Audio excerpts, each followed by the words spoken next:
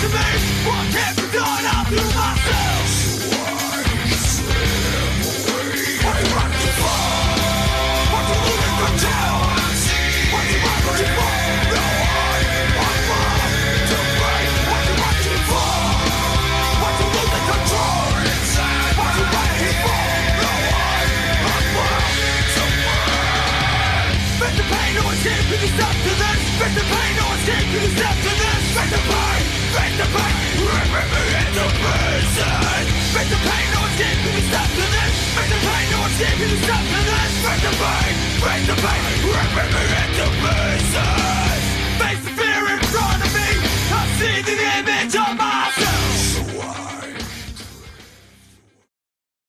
Guys, welcome to Ultimate Fighter Thursday recap, and we had Jessica Penne versus Daly in this one. What can I say? There wasn't too much going on in this episode. There wasn't drama, there wasn't name call, there wasn't bullying like you normally see. These were two fighters who really kept their distance in this episode because Jessica Penne especially, well, they both actually are kind of similar that way. They really like to keep their distance when it comes to a fight with their opponent, and they really are focused on winning that belt, especially Jessica Penne, who is watching this episode, she's kind of a loner except with her friend, I don't know her first name, but her last name is Kush. They have a great relationship, and Kush really is a joy to watch her because, you know, she does like to goof around and stuff and really bring Jessica Penne out of her shell. That's what I liked about this episode with Jessica Penne and that relationship she has with the other fighter in the house. Because Kush seems like she's a great woman. She looks like she wants to be friends with everybody, and there's really she's just fun, and it'd be nice to have a beer with her, honestly. But Daly, man, she's also kind of somewhat of a loner as well. She likes to keep her distance. You could tell that being over here at Vegas, not having her, team, her squad, really took a toll on her until her friend, who is part of her camp, came and visited her, and then you saw her spirits, really just rise up. And that was great to see as well. Like I said, there wasn't too much going on here. They go to the Harley-Davidson store, and I believe after, they got to pick what bike they wanted if they won the whole tournament, pretty much. Or just really go to the Harley-Davidson store and just in general. And that was fun to see all the girls have fun and everything. I mean, because this show is you could tell there's so much tension in the house. It doesn't matter. There's so much beef, cliques, everything in this household. It was good to see everybody just cool, everybody not fighting or anything like that. Everybody just getting along, sort of, kind of, and really just enjoying themselves at the Harley-Davidson shop. And there's some badass bikes, I won't lie. But you know what kind of bike I'd want, and that's Kanada's bike from Akira. Yes, I would want that bike. Or the Tron bike. The Tron bike would be awesome. Well, anyway, so basically, yes, they kept their distance. They didn't really talk to each other the whole episode. They really have no beef with each other. They just want to get things done. And we got into the fight, and you know what? The fight was a slugfest. There was some groundwork going on. There was Jessica Penne really close actually in the very first round. There wasn't. I guess I would give Daly did take Jessica Penne down twice, but it wasn't very impressive takedowns. But Jessica Penne's striking is definitely much more accurate than Daly. Daly has that unique kind of style when she fights. She's very just everywhere, honestly. She's definitely kind of a brawler, and it was kind of interesting watching this episode as well because she felt like the coaches were more on Jessica Penne's side, and you kind of saw that in the footage where I don't know if it was intentional or whatever from the people who were filming, but you didn't really see Daly train with the coaches, and she was really not working any game plan at all. And you saw the coaches really working with Jessica Penne. So I don't know if that was the factor or not. If she really did work with some of the coaches, most likely she did. It was just very interesting.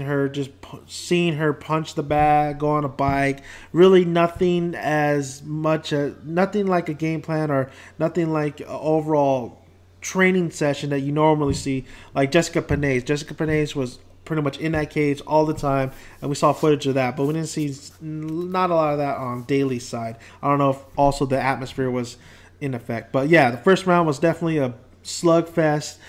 Daly did land a couple shots, but Jessica Penne was just those accurate punches. She is a great striker. And then the clinch game, it was first round was mostly clinched. In the clinch game, they really went back and forth on that. There's some good elbows, some good knees.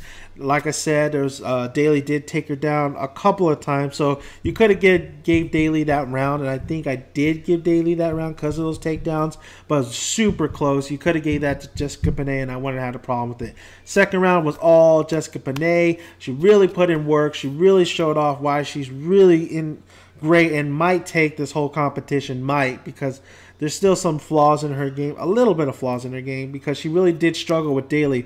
And maybe that was kind of her one opponent where, because Daly loves, the problem with her is she loves to take a shot. She'll take shots and then she'll counter. But the problem is she doesn't really have any knockout power. If you were watching the fight, did you really think that she was going to knock out Jessica Penne, especially when it went into the third round? I didn't see it. I mean, her punches were kind of everywhere. They weren't really that accurate, and when they hit, they didn't really have that much of a oomph to it.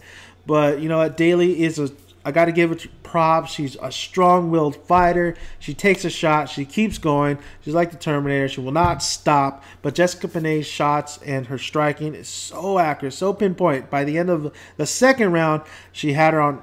In the second round, she had her on the ground. She had her bleeding. Her face was messed up. So after the second round, we moved on to the third round. So Jessica Penne got the second round, I believe, and Daly got the first round. So we went to the third round, and it still remained like that. Jessica Penne was really just like it was definitely a bloody, not a bloody, but it definitely was a slugfest in the third round as well.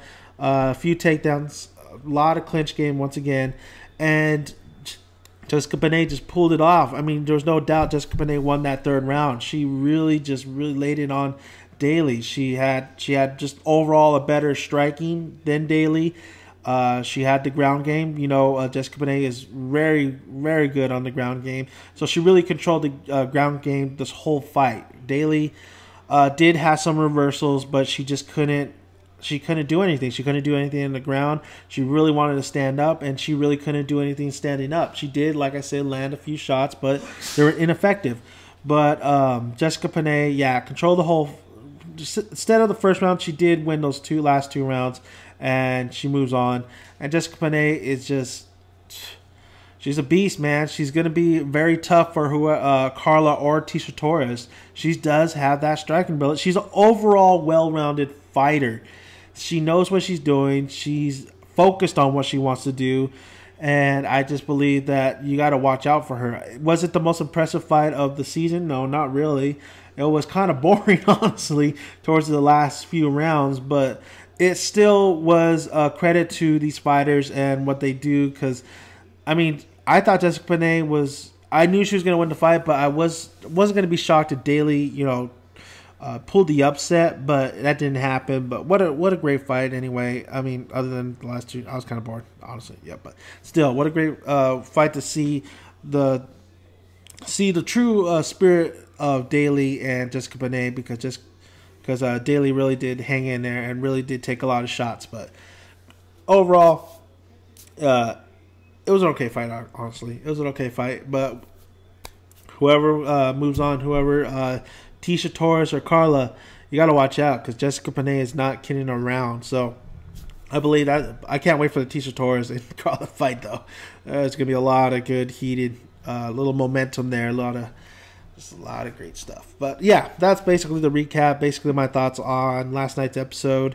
Not too much, like I said, not too much going on in this episode other than the fight itself. And the fight itself wasn't that entertaining, but it was good to see these two fighters really giving their all. There we go. So thanks guys for listening. If you like this video, please push the like button and please subscribe. I make videos for you every single day. And like I said, happy Thanksgiving and have a good day.